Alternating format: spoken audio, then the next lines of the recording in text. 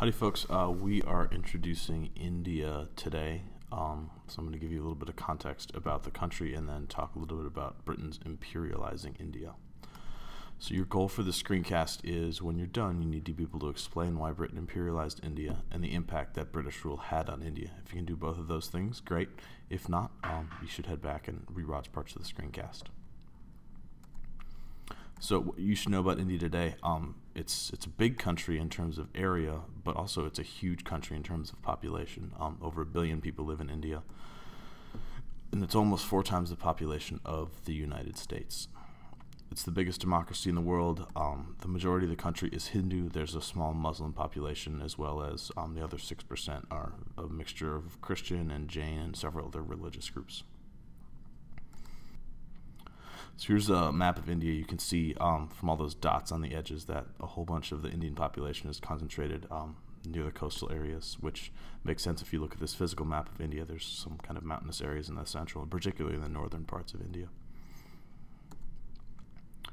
So the British took an interest in India about around 1600, and the British East India Company, which was a British company that was a trading company, set up trading posts in the big cities to export goods from India to Britain.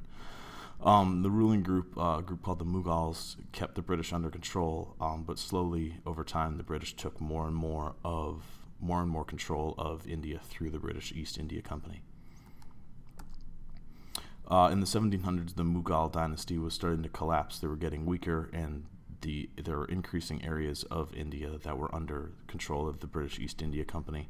After the Battle of Plassey, which is in the middle of the 1700s, Robert Clive, the leader of that army, and the British East India Company finally defeated the Mughals and took wider control of India from the Mughals.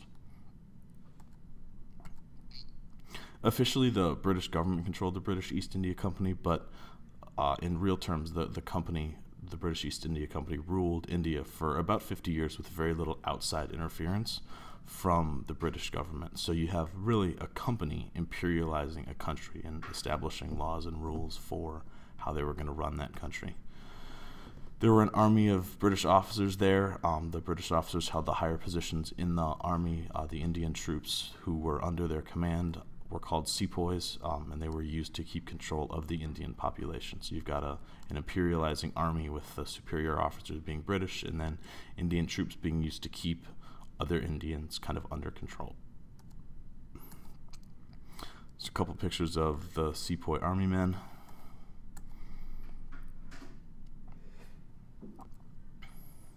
Now, why did the British want India? They were in need of raw materials, particularly Indian cotton, to fuel the huge manufacturing boom that was going on through the Industrial Revolution. Also, with all of the finished goods that were being created by the Industrial Revolution, the British wanted a place to be able to sell all of their finished goods, and India offered both the raw materials to import into England and then a place to export these finished goods. India had a huge population at this time, given the population of the world, so it was obviously an enviable market for those British goods. India became even more valuable as well after the British were able to finish the railroad lines that ran from various parts of India to the coastal port towns, so that goods could be more easily imported and exported to and from India from England. And then for these reasons, the raw materials in the market and then the additional railroad lines, India was considered the crown jewel of British colonies. As you remember from the conclusion of the scramble for Africa, the British had a huge imperial empire, and that stretched around the world, and India was the most valuable of their colonies. Indian industry in this time period, because of the rule of the British East India Company, was allowed to export raw materials, but they had to purchase finished goods from England. So again, we talked about this during the Industrial Revolution unit, but if you're selling raw materials for a low price and then buying finished goods for a higher price, the net flow of money is going to be out of your country, and this really stunted the Indian textile business. They almost went out of business. It was very hard for them to make money because they weren't really allowed to spin their own cloth and to make finished goods in India. Slowly, Britain took more and more control over India. The British East India Company was no longer allowed to be in charge of the country. We'll talk about why that was in a couple days.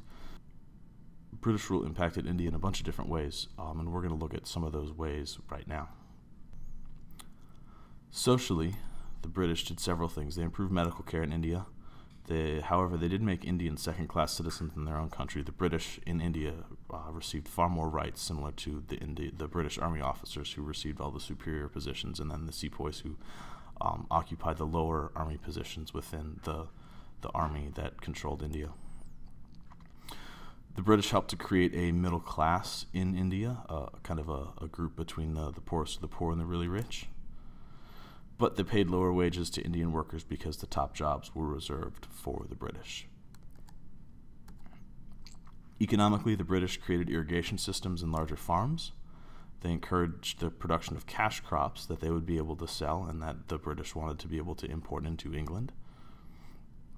They increased trade, but the British East India Company dominated trade in and out of India, so the money that was made off of this trade was made by the British, not by the Indians. They removed tons of raw materials from India and imported them into Britain. And they built some railroads and dams, bridges and canals to help kind of ease the movement of goods around India. Culturally, the British provided Western education to a small group of Indians. They introduced England as a national language, and they suppressed Indian literature and art, so they really kind of forced their culture onto the Indian people. Finally, they tried to convert Indians to Christianity, which to a majority Hindu and Muslim country did not sit well with the Indian people, and we'll again talk more about that a little bit later. And with that forcing of Christianity onto Indians, they clearly were not sensitive to the religious beliefs of this Hindu and Muslim country. Politically, the British used the sepoys as soldiers. They outlawed banditry, sati, which we'll talk about at the end of the unit, as well as slavery. They introduced democratic government to India. However, they also did encourage division between the Hindus and Muslims who had previously been able to get along well in the absence of British rule. So in kind of conclusion for this screencast, what I'd like you to do is draw this continuum on your notes and put an X where you feel about the statement that's written above. If you strongly agree that the British rule was good for India, put an X over on the right side and explain why. If you disagree, please put an X on the left side and explain why. If you're kind of in the middle, explain why you see some benefits and some negatives. So what are we going to talk about next? We're going to look particularly at India and try to figure out how imperialism is best responded to from a foreign power, what the Indian people should do in order to push back against British rule. There are three options for the Indian people. You could use violence, you could just kind of accept British rule and do the best that you can, or you could use nonviolence and try to fight back against the Indian government using nonviolent means. We'll look at all three of these, and you guys are going to be trying to figure out which one you believe to be the best one.